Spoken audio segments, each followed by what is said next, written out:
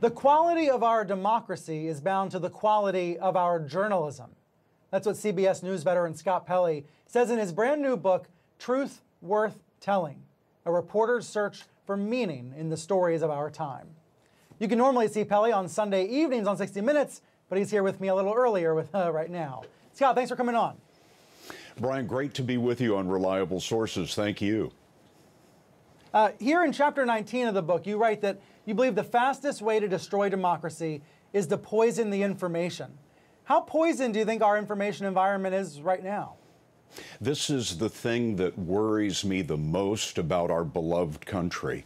We have gone from the information age into the disinformation age. And as you were discussing earlier in the program with the Nancy Pelosi video, I think our viewers and our readers now have a responsibility that they've never had before, and that is they have to be careful about how they choose their information diet. This is going to be a problem for the rest of our history, and it's a problem in particular for democracies. Do you see the CBSs and the CNNs of the world as living up to the challenge, or are we way too far behind?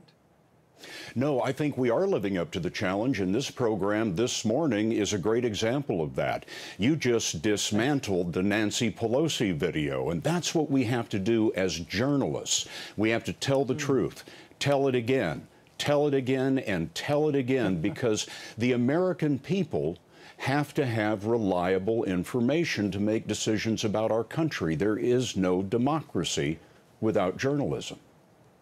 And what are you hearing on your book tour from readers, from people? Do you hear the population just completely confused about what to believe? Yes, very much so. What are we supposed to do, people ask me.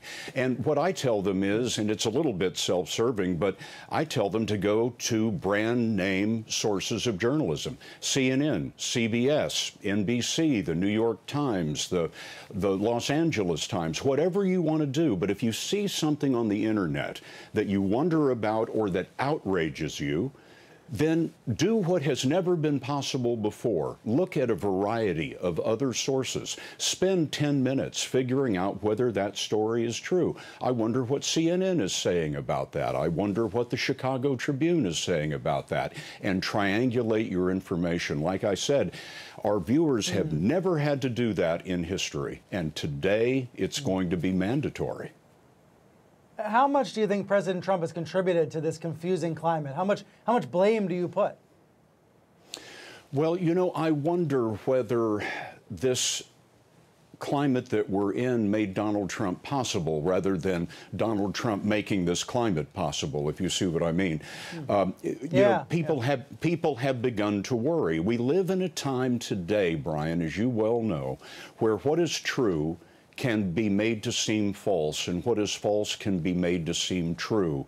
And that allows our national leadership to start saying things like fake news and the media is the enemy of the American people. We are the American people. Madison said that freedom of the press is the right that guarantees all the others. He knew that as long as we could say what we wanted to say, write what we wanted to write, read what we wanted to read, then all of our rights would be protected. It is just that important. And Scott, while I have you, a question about CBS, your day job there. 18 months of scandals and shakeups at CBS News and the rest of the company. What has it been like for you and your colleagues? Now, of course, there's a new news president, a new boss at 60 Minutes. Everything's changed. Well, we've been through a dark period of the last several years of incompetent management and sort of a hostile work environment within the news division. I lost my job at the Evening News because I wouldn't stop complaining to management about the hostile work environment. But as you say, now everything has changed. We have a new chairman of CBS Corporation, Joe Iannello, a visionary leader. We have the first woman president of the news division, Susan Zirinsky. And I've known her for 30 years. She's been at CBS more than 40 years. She has CBS News DNA. And now we have a new executive producer, Bill Owens, at 60 Minutes. And it's all blue sky from here. I'm very excited. I know these people, and I know that we're on the right track. You were replaced by Jeff Glor on the Evening News. Now Norah O'Donnell's replacing him. You say you lost your Evening News job because you were complaining about hostile work environments? That's true. Several years ago, 4 or 5 years ago, I went to the president of the news division and explained to him that this hostile work environment couldn't go on for women and men. And he told me if I kept agitating about that internally, then I'd lose my job. And I went to his boss, who told me that he didn't share my concerns. And so, having exhausted the possibilities in the news division, I went to the chairman of the CBS Corporation, who listened to me very concerned for an hour, asked me some penetrating questions about what was going on. I didn't hear back from him, but in the next opportunity in my contract, I was let go from the Evening News. And that chairman, Les Moonves, no longer there either, of course, brought down by sexual harassment scandal himself. So you look ahead, Scott, you are feeling much more positive, it sounds like, about the news division. Absolutely. Like I said, I know all of these new people. I've known them for decades, and they are people of the highest principles. They are people of public service, and I couldn't be more excited about the future of CBS News than I am right now. Public service. We need more, 2 of those words we need to use more often. Public service, that's what it is.